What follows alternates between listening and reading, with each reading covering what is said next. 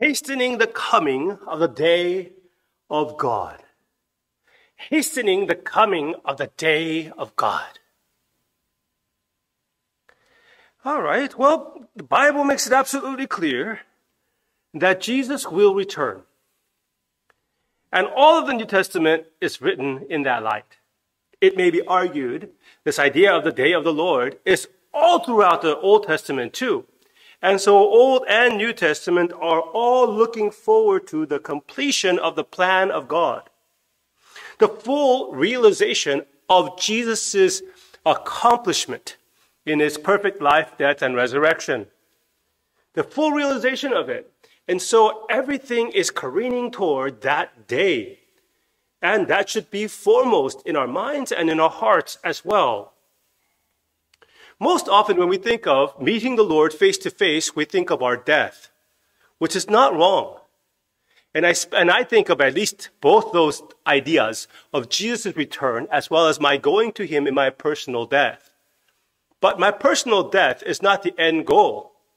The end goal needs to be the full realization of what God has set in motion from the beginning of time and what he has accomplished through the perfect life and death and resurrection of King Jesus. We ought to yearn for it, look forward to it, pray for it, and be a part of the bringing of it. Did you hear me? Be a part of the bringing of it. You may say to me, Pastor Paul, but the day of the Lord, Jesus' return, didn't Jesus say somewhere that God the Father has already designated that day? The Son doesn't know, the angels don't know, but the Father knows. He has designated it. So it's fixed. No matter what happens, that day will come on that day. Correct. Correct. But I think this is the way to understand it. God uses means. God uses means. You may say, well, God didn't use means when he created the world. Well, you're right. But technically he did, because it was through the spoken word, right? And that word is Jesus. The Bible beautifully expresses the Apostle John, as well as here in the Apostle Peter, the second letter of Peter that we are reading. So yes, God uses the means of the word. And then after creation has occurred, God uses means to accomplish his purposes. God uses wars to bring out his judgments. God uses the cross to bring about our salvation. God uses Jesus' perfectly lived life to show us his loving character.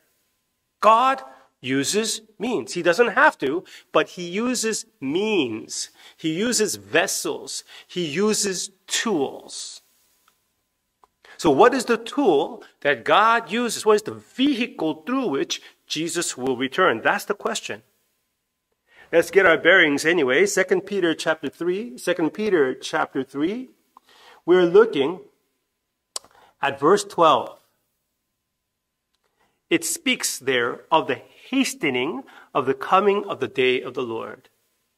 In other words, you and I have a part to play in bringing in the day of the Lord. What are the things that we do to pull in the day of the Lord? That we get to have a part, we get to have a say in bringing in this day. The day that God is looking forward to, Judgment Day as well as Salvation Day, is that same day, and we bring it in. How? We get to be a part of the process. How? Two things are being shown here. First, verse 11, since all these things are to be dissolved, all these temporary things are to face the judgment of God, they will be dissolved. What sort of people ought you to be in lives of holiness and godliness as you wait for his return? What kind of lives should we live in? Holiness and godliness. Holiness or Christ-likeness. Godliness or Christ-likeness. What kind of lives should we live? Yes, in a word, Christ-like. How are you going to prepare that life? How will you feed that life? Today, there is a call for you to redouble your efforts at godliness, working on patience, working on love, working on kindness in areas that you have seen your weakness, where you have fallen in besetting or habitual sins. That sin that was underneath has come to the surface. Now you can kill it. You can put it in the grave where it belongs because it has already been killed in Christ Jesus. There it is. Yeah? Personal and corporate Christ-likeness. Number one, as we grow in Jesus' likeness, we are playing a part in his return.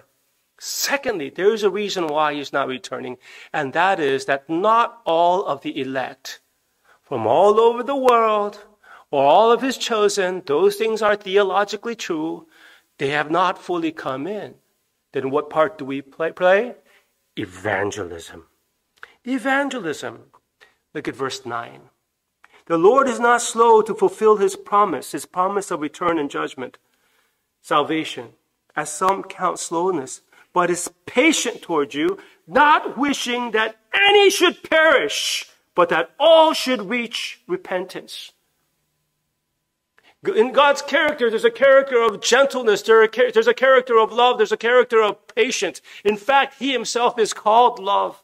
And so he is patiently enduring. He would much prefer to display his glory through mercy rather than wrath. So he waits and he waits for all of his children to come in, and they will come in. How do they come in? Through you, through me, through evangelism, through discipleship, as people come into the body of Jesus and grow in his likeness. As we participate in that work, we pull in the second coming of King Jesus. Loved ones, let's yearn for his return. Let's yearn for our going to him personally. I think about that, I told you. But let's also yearn for the full realization of God's majestic plan, which he has accomplished in Jesus. God yearns for it. Let's yearn for it. And let's bring it in. By spiritual disciplines, cultivating the Christ-likeness in our own hearts and in the life of the church. Secondly, by reaching out and bringing in to the family, the kingdom of God. And in this way, we pull in Jesus' return into the present. We get to be a part of the vehicle through which Jesus comes. What a privilege and what a joy. Let's love, let's serve, let's do this with that vision in mind. Let's pray.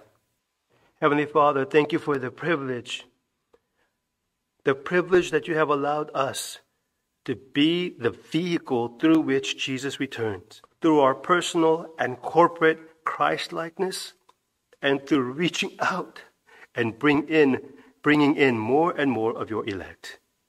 In this way, we get to hasten Jesus' return. Holy Spirit, accomplish this in us, we pray. In Jesus' name, amen.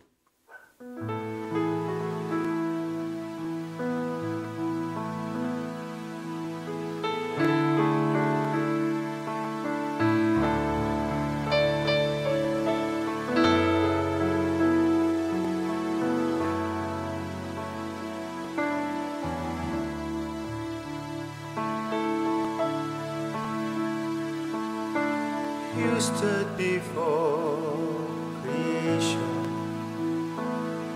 eternity in your hand. You spoke the earth into motion, my soul now to stand.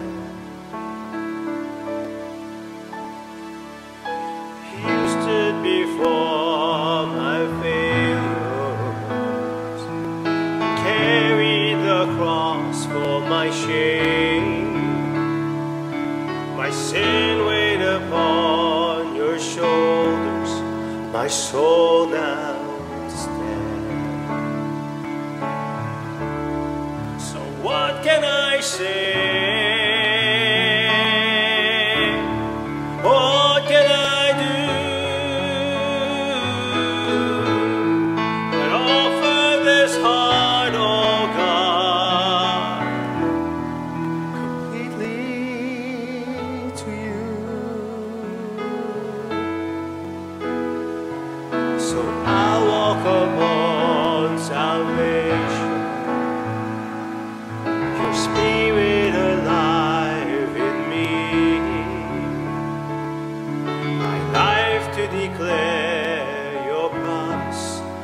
soul now to stand. So what can I say? What can I do? But offer this life, oh God, completely to you. So what can I say?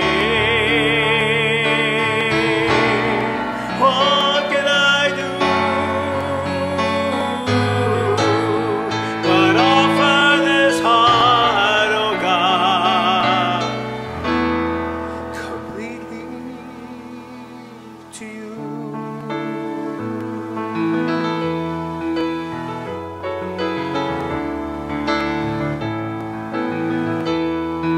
I'll stand, so I'll stand with arms high and heart abandoned, in awe of the one who gave it all. I'll stand, my soul, Lord, to you surrendered. All I am is yours. So I'll stand, so I'll stand with arms high and heart abandoned, in awe of the one who gave it all. I'll stand, my soul, Lord, to you surrendered. All I am is yours. All I am, all I am is yours. So what can I say? What can I do? But offer this heart, oh God, completely